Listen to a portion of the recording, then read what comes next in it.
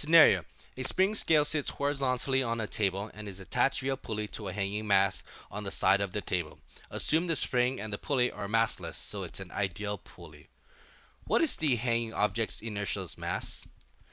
This 100 newtons that displays here is not the inertial mass. The unit here is Newton. So this is a force, and the force that is doing the 100 newtons is the force of gravity. The inertial mass is referred to your m because the unit for this is going to be in kilograms. The solution. You would set the force of gravity equals to 100 newtons. You know the variables that make up the force of gravity. mg is equal to 100. Plugging in 10 or 9.8 for g, then divide by 10 to both sides. You should get 10 kilograms. The second question. What if this lab didn't have a spring scale, but rather a force sensor or a force probe? How can that be used, and where should it be placed to determine the object's inertial mass? Here's the answer.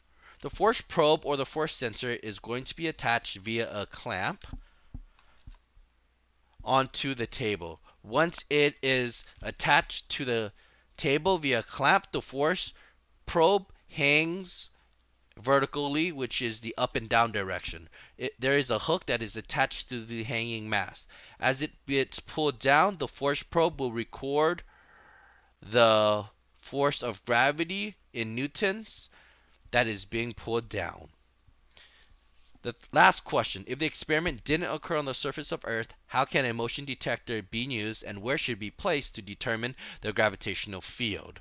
To find the gravitational field, which is G, the object has to be in free fall. Okay, so the object is going to fall down. As it falls down in free fall, a motion detector, which is going to be right here, will record it.